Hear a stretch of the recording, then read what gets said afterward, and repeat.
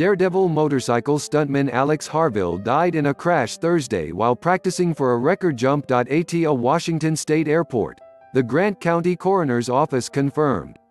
Harvill, 28, was trying to break the Guinness World Record for the longest motorcycle ramp jump 351 feet, when he crashed.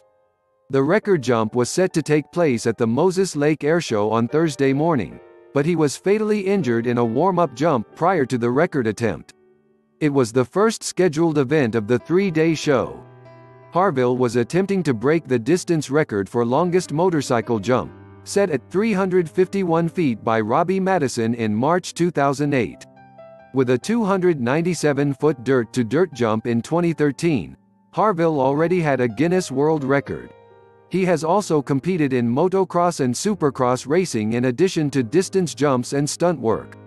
Madison posted a remembrance for Harvill on Thursday evening, saying hattered about the news of the passing of at 352 he had flown a motorcycle further than anyone else has and was out to set a new world record today when he paid the ultimate price.